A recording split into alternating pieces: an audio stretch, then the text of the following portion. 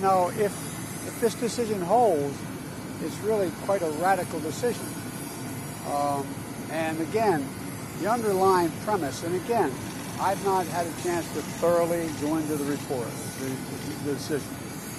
But it basically says all the decisions relating to your private life, who you marry, whether or not you decide to conceive a child or not, whether or not you can have an abortion, a range of other decisions, whether or not how you raise your child.